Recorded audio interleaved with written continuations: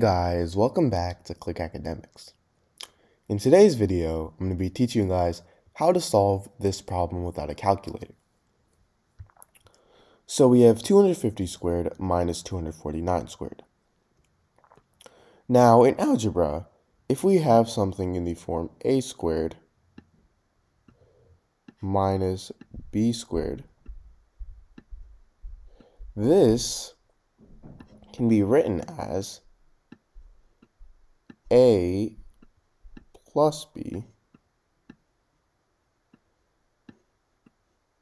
times a minus b.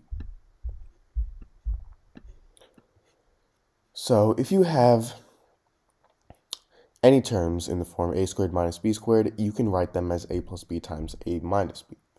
So as you can see here, we have 250 squared minus 249 squared, and all we have to do is simply plug in these values and solve.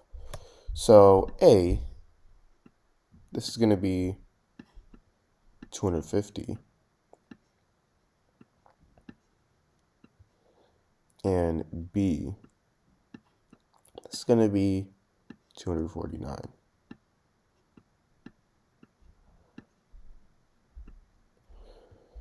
So now, if we plug these in, we get 250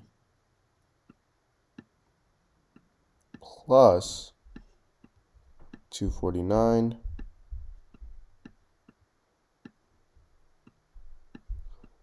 times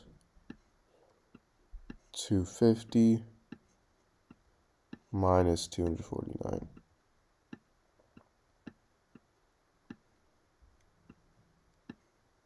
Now 250 plus 249, I'll write that right here, 250 plus 249. Now 0 plus 9 is 9, 5 plus 4 is 9, and 2 plus 2 is 4. And 250 minus 249, well, that's simply 1. So we get 499 times 1, which is simply just 499. So this is our answer.